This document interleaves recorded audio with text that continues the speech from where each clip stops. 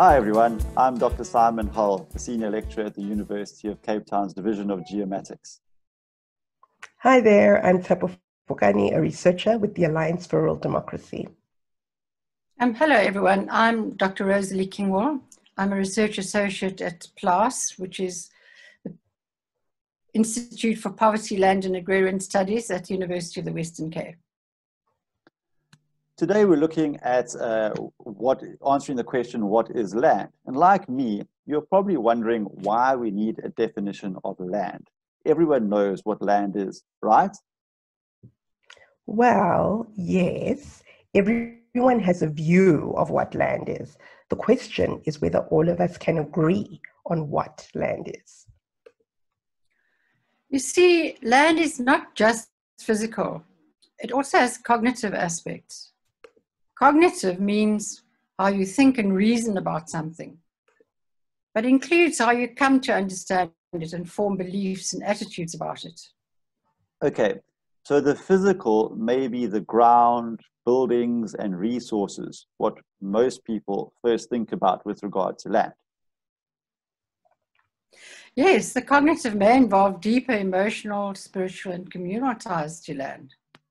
Absolutely.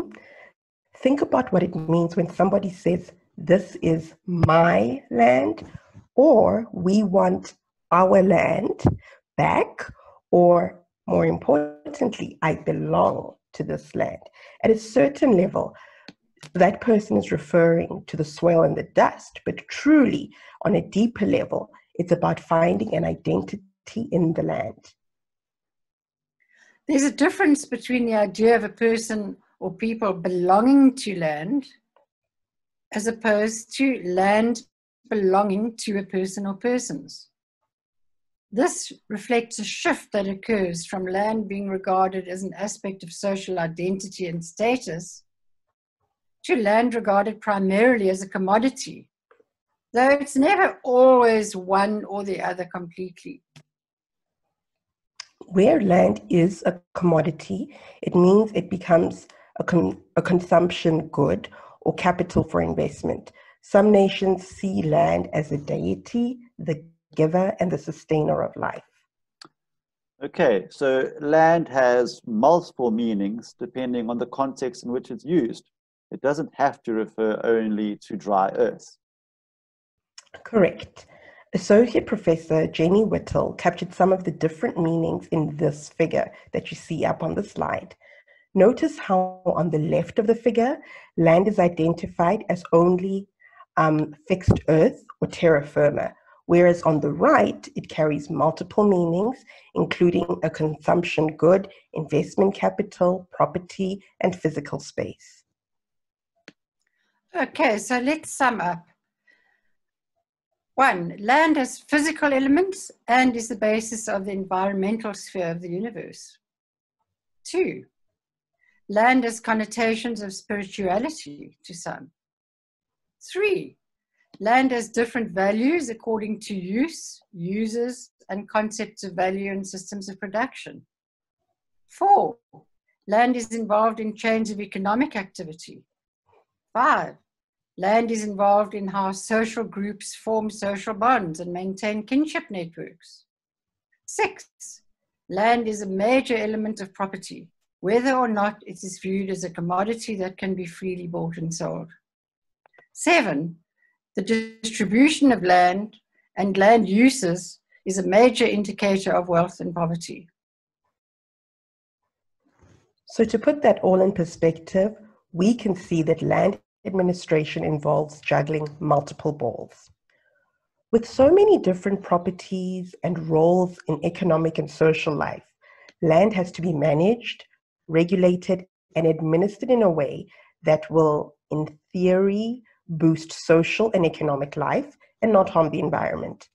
How all these multiple requirements are met and how competing interests are weighed and balanced depends on each country's policies, laws, strategies, and mechanisms that reveal their priorities. The way these play out depends fundamentally on how a country's land administration system is set up and operates. So, in other words, land administration in any particular place is not a neutral concept, as it reflects a country's socio-economic and political values.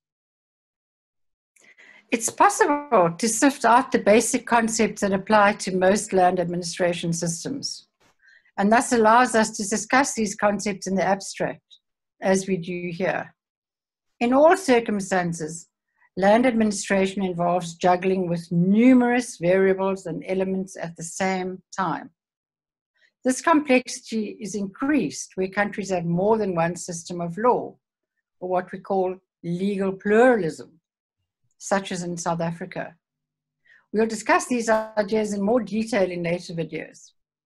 The preference for any particular configuration of elements or systems of authority will always come with trade-offs that need to be understood and justified by the policymakers.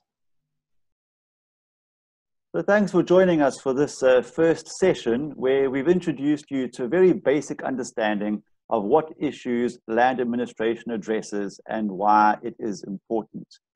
You will have seen that land administration involves multiple elements that address complex problems that involve human relationships concerning land and the environment.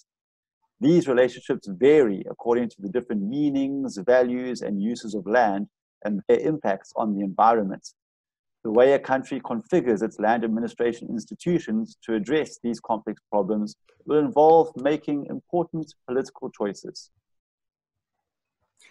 So we have not yet looked at the components of land administration in any detail. We have simply stressed that there are multiple aspects and elements that must work in tandem. The climate crisis and massive social inequalities adds an urgency to configuring land administration institutions in a way that will address social and environmental justice. This is all the more challenging when there's legal pluralism and histories and legacies of racial discrimination. So true, Rosalie. All these challenges require a great deal of coordination and articulation to manage the diverse interests and values in land. The multiple elements that are involved also means that we must have a more systematic approach and a clear understanding of the effects of the approach that we have chosen.